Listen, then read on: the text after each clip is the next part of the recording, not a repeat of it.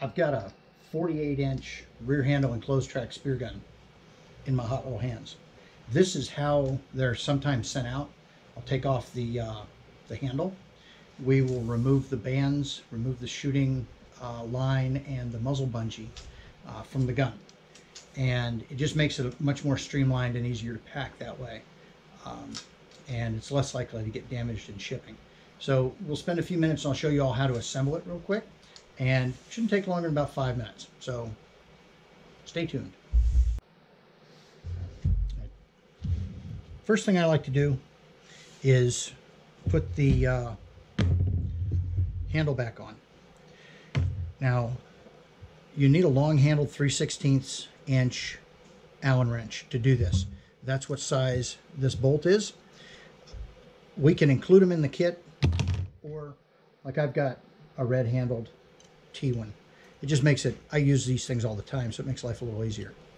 So I simply put the bolt on there, get it inside, feel around, look, there we go.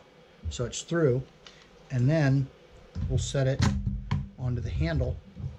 And usually what I'll do is I'll spin it in the opposite direction. So instead of going righty-tighty, we'll go lefty-loosey, because what I want to feel is the thread drop. And as soon as I feel it drop, I know that I've hit the very first thread. So now I can begin to turn it. It should thread properly. So we'll just run that down. And then all I do is once it gets to the point where it's snug, we'll just give it a little bit of extra. You don't want to over torque it. You just want it snug. There's a little split washer in there. You just want that washer to flatten out and it'll hold just fine. So handle's good and tight. It's not going to move. So that's step one. Step two, we're going to put the bands in. So you can see that we've got a slot in the front of the gun here. And we're just going to take the band, we're going to pull it through on the wishbone. And then from the side, what we're going to do is I'm going to place both hands on the side here and just pull. And it's going to come through. Go ahead and flip it over. And we'll do exactly the same thing again. To make it just a little bit easier, you can spray it with a little bit of water, or get it wet, and it'll slide right in there. Don't use something like soap. Soap's actually something that will dry out the rubber, so I always avoid soap wherever possible. All right, so the bands are in. Next thing we're going to do is we're going to secure the bungee. So this is super simple. You're going to lay the bungee on the gun like so. You're going to push it up, and now we're just going to hold on to the loop, and we're going to pass this guy through the loop.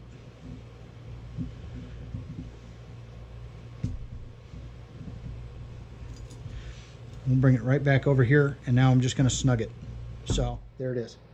It's on there. Now I want to make sure this is open. And it is. So now we can deal with the spear. So usually I use a tie wrap or something to secure the band or the shooting line. So we'll just go ahead and toss that aside. Now you can see how the bands are laying on the top of the gun. We want to put the shaft into the track, and it's going to go underneath the bands. Just like that. So this is underneath the bands. We're just going to push this back, and all we're going to do is we're just going to gently push it. Once it seats, we're going to push it and it'll click into place. So if for some reason it's not, say that the safety's engaged, it won't, you cannot push it back in there all the way. So we'll push the safety back out of the way. Now watch the trigger. You'll actually see the trigger move. See how that happened? If the trigger can't move, it can't engage the sear on the shaft. So, all right, so our shooting line, once again, is underneath of our bands, like we wanted. So we're going to run it into our line groove. We're going to flip the gun over. We're going to come down, wrap it around, Now at this point, I usually go ahead and put the line into the muzzle bungee and close our snap. So pick it back up. You can see that I've still got the line around there. So bring it down. We're going to go around the line anchor, back down. And what I'm going to do, if I can show you this side, I'm going to pull on this part of the line, because watch, I've got stretch.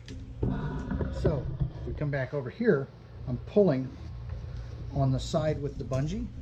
Get the gun here where you can see it. So I'm pulling on the side with the bungee to give me enough to drop on there, and voila. All right, our gun is now ready to shoot. So we can go take it out and go get us a nice fish dinner. If you like the channel and you find the information valuable, at least a little bit, please give us a like, give us a subscribe.